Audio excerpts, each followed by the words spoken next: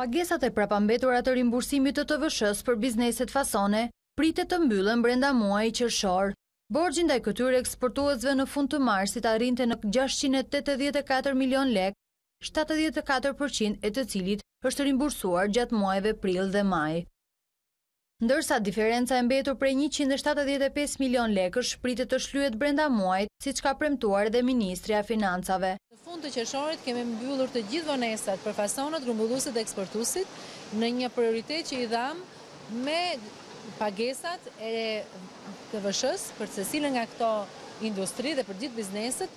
Vonesat me rimbursimin prekën veçanërisht kompanitë fasone, që vuani njëkohësisht efektet e kursit të këmbimit valutor. Mungesa e likuiditetit krijoi vështirësi për pagesat e punonjësve dhe respektimin e kontratave, teksa bizneset gjithashtu ndalën zgjerimet dhe punësimet e reja.